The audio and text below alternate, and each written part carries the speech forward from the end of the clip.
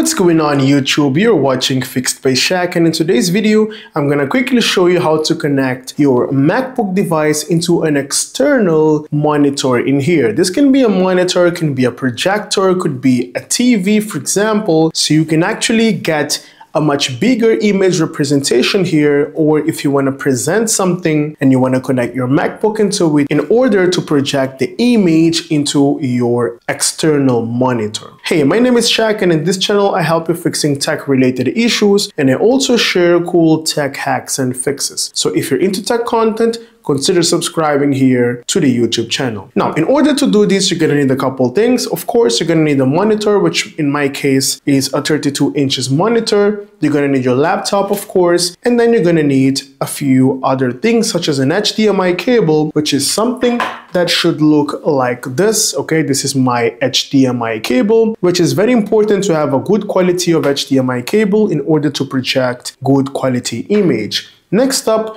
you're gonna need a USB-C to HDMI adapter, okay? So it doesn't necessarily need to be a USB-C to adapter because this depends on the ports that you've got on your MacBook. In my case, I've got a MacBook that only supports Type-C entrance. So in that case, I'm gonna need a Type-C to HDMI adapter, okay? I've got in here an adapter that offers me various inputs in here, but if you want something much cheaper, you can get something that gets you an HDMI adapter entrance only. That's going to be much cheaper than something that has a lot of ports in here. Now, before buying the adapter, you need to double check the ports that you've got in here on your MacBook device, right? In my case, I've got in here only Type-C entrances on this side as well. I only have Type-C entrances, right? If you've got an old MacBook with an HDMI port in here, you can connect the HDMI port directly into your monitor.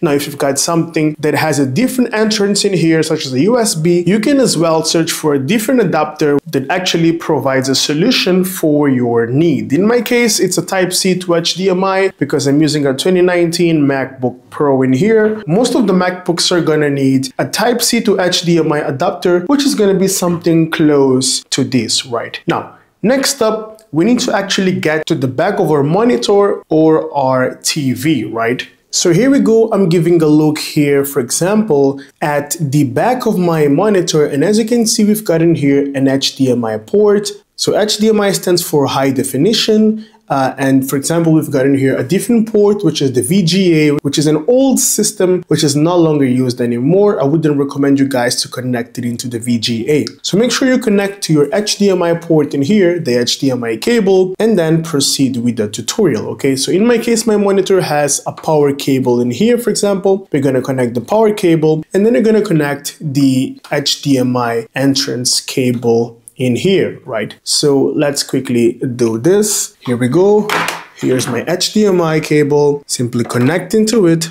And then we'll continue with the other end here, which will go into my MacBook device. Now, next up, the next thing we're going to be doing in here is connecting the other end of the HDMI cable into this Type-C to HDMI adapter, right? Now, we're pretty much good to go. And the next thing we need to do is simply open up our MacBook device. So here we go. This is my MacBook device. I'm going to open up quick.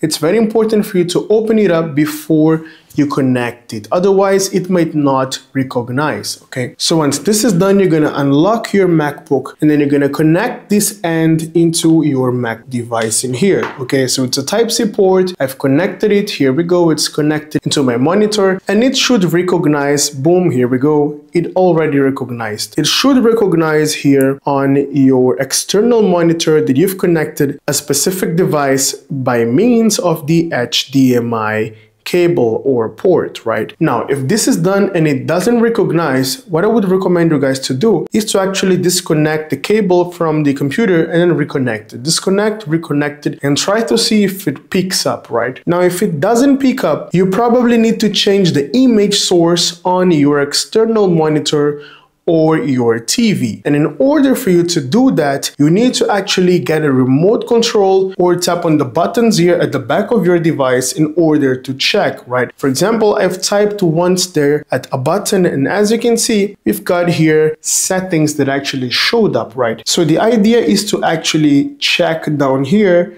the source. Okay, for example, there's an option in here which says signal source, right? As you can see, we've got the signal source set to HDMI. It's very important. Every single monitor or TV will have something like this, right? In my case, my monitor automatically picks up the source depending on which source you actually connect into your device. Most of the monitors are going to behave this way, but just in case it doesn't show up, you actually need to change the source at the back. And here we go. We do now have everything connected in here. As you can see, I can pretty much do anything here from my computer, and it's going to project it here into my external monitor in here. And this is super useful, so you can actually present something, you can actually watch a movie on a larger screen, you can actually get good view of stats or KPIs if you're working and you want to be more productive. And at the end, you can also connect it into clamshell mode. Clamshell mode means that you can actually have your MacBook connected